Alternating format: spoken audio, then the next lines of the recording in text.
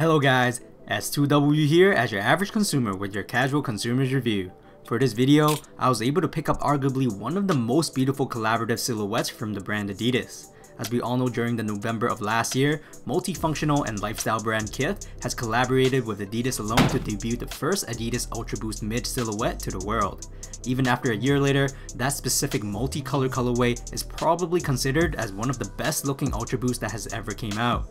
This year for Black Friday 2017, Kith has teamed up with contemporary label Nonnative from Tokyo, Japan, along with Adidas again for this collaboration. It's another fire design of the Ultra Boost Mid family, launched exclusively at their respective retailers.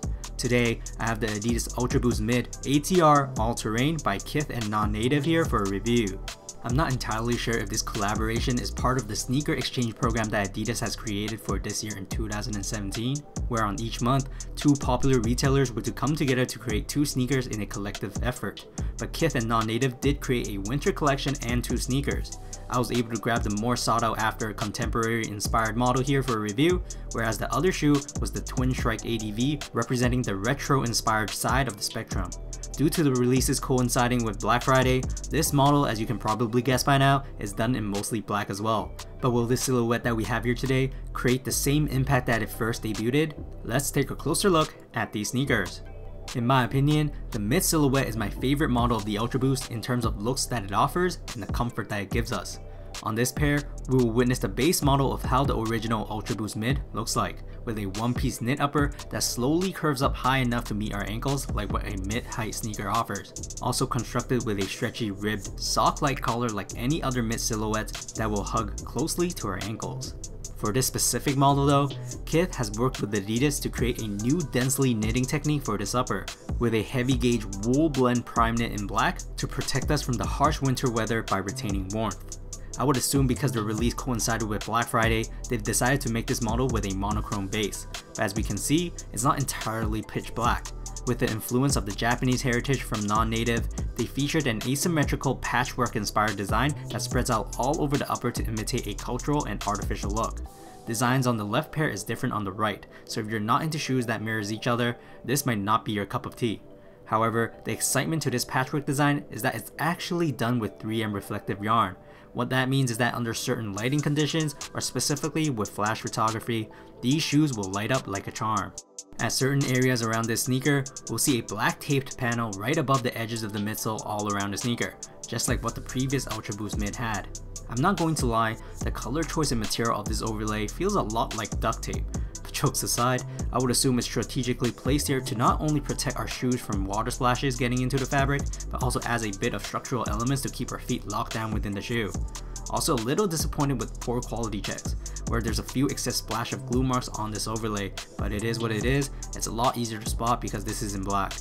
Now, like any other mid silhouettes, this Ultra Boost sports a cageless side panel. We will witness a few more overlays here in the form of 3 stripes on both sides of the sneaker, presenting the shoe with the Adidas branding on it. Moreover, the lacing system of this shoe has not changed as well from the previous Ultra Boost Mids, where they lace the thin rope laces into the knit upper through the durable tape overlay, so when we tighten up the shoes, the knit won't tear easily. The rope laces hooked on this pair is 3M reflective as well, with metal aglets, and if you don't like these laces, they do come with a separate bag filled with an all black flat laces, with metal lace tips again that you can swap out with. And as we continue to move up to the shoes, there is a small puffy tongue layer right under the laces and located in front of our ankles. On top of this tongue is a nylon tongue tab with branded logos. On the left pair, we will see the letter N from Nonnative, whereas on the right pair, we will see the letters RF, which is the initials of the founder of Kith, Ronnie Fige. Right under their co-branding is the iconic consortium hole punch, and on the other side of this nylon tab, we'll see the Adidas Sport Performance logo on both shoes. Near the back of the sneakers, we will continue to see the famous Ultra Boost branded 3D molded TPU heel cup to further stabilize our feet within the shoe. This fit frame is done in matte, just like most of the original or regular heel cups of the Ultra Boost models. At the back of the sneakers, we have a pull tab done in black with 3M reflective 3 stripes branding printed on it. And of course, the pull tab here is to help us put on the sneakers more easily. Inside the shoe, we have a regular Ultra Boost insole, but designed with this repeating Kith and Nonnative logo all over the surface, with an Adidas Sport Performance logo on the heel area. It's also slightly padded at the inner lining heel area, and to my surprise, there's also some 3M yarn inside the sneakers. Then looking at the midsole of the sneakers, they are created with boost cushioning obviously. Known for its high energy returning properties and cloud-like bouncy comfort, most recognized as one of the most comfortable cushioning out there, the base substance is always white in color, but for this Black Friday release, they have colored the midsole black to blend in with the overall colorway on its upper. Flipping over the shoes, to further prepare for winter conditions, this model is equipped with an ATR Continental rubber outsole, hence the all-terrain name in its name.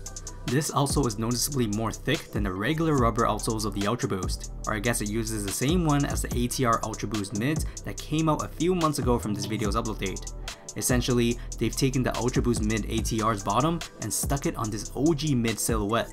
To me, it's like giving back the rightful name of the Ultra Boost ATR Mid to the Ultra Boost Mid, as this mid silhouette came out last year in 2016, whereas the ATR Mids only came in the fall of 2017. Man, that was a mouthful. But I digress, the treads on these are much more robust with this thickness for more traction against seasonal elements, whether it's rain or snow, with the famous torsion system bar at the midfoot area to give support and stability to the sneaker. Anyways, here are some Adidas Ultra Boost Mid ATR All-Terrain by Kith and Nonnative fit footage. Fit wise, I gambled and went true to size as I was able to fit the Ultra Boost Mid run through times without going half size up like I did on my Kith Ultra Boost Mid. Honestly, this version I think I should have half sized up. The knit upper on this pair reminds me a lot like the first mids that Kith debuted. I can still fit in these, but the ankle collar area in the midfoot is a bit constricting, whereas the run through times mid was looser for me. But this just shows getting true to size would work as well, but if you have wide feet like me, going up half a size shouldn't be a problem. Comfort wise, they fit just like how an Ultra Boost would feel, but with an ATR outsole. It'll noticeably feel firmer on feet when the boost is compressing down, and like what I've said in my ATR Mid review, it feels like the boost is a bit less bouncy, as if the thick upper has absorbed some impact. But that's just nitpicking because overall, the cushioning feels pretty much alike from what a normal Ultra Boost would feel. It's really not that noticeable. My feet felt pretty warm while wearing these though, so if it was made for the colder months like they've aimed for, then it sure is a beautiful colorway and silhouette to rock in. Just not sure if it will be great in excess snow or rain, because it didn't say anything as being water resistant. Price wise, these were $240 US. I live in Canada, and after shipping, taxes, duty, and conversion, this in the end cost me at least 400 Canadian dollars. I personally bought these to wear, but I'm not entirely sure if it was the best decision to make because I totally forgot how bad our Canadian dollar was, and 400 is a lot of money, especially for an Ultra Boost. I can only look on the bright side as it's an exclusive item by Kith and Nonnative, and in my opinion, is most likely the best looking Adidas collaborative silhouette created in 2017.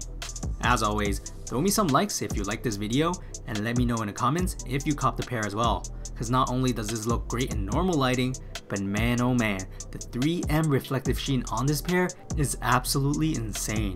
That's it for today, S2W signing off.